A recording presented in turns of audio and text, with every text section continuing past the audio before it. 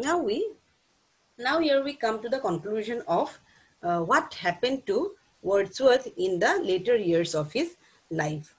Wordsworth's estrangement from Coleridge in 1810 deprived him of a powerful incentive to imaginative and intellectual alertness. Wordsworth's appointment to a government position in 1813 relieved him of a financial care. Wordsworth's undiminished love for poetry made him view the emergent industrial society with undisguised reserve.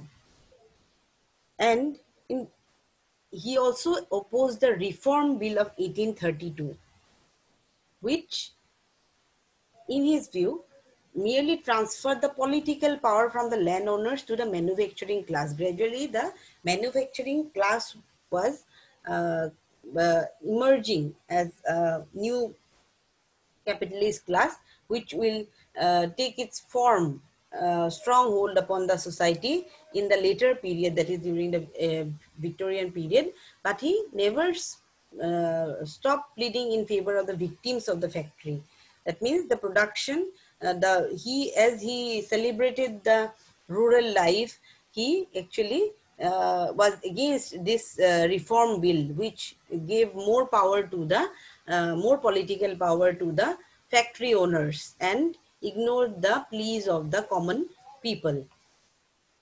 So in 1843, Wordsworth became England's poet laureate, a position he held for the rest of his life. Till his death, from 1843, he remained the poet laureate of England, and he died on 23rd April 1850 at his home in Riddle Mount, Westmoreland, England, and he was buried in Grashmere churchyard.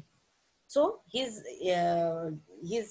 grave is even today people can visit Wordsworth's grave, which is there in the graveyard, Grashmere graveyard, and his autobiographical poem, The Prelude. It is considered that the prelude consists of many aspects from Wordsworth's own life, and that is why this poem is called autobiographical. And it was published only after his death, as we have come to know that he kept on revising the poem. So it was published only after his death.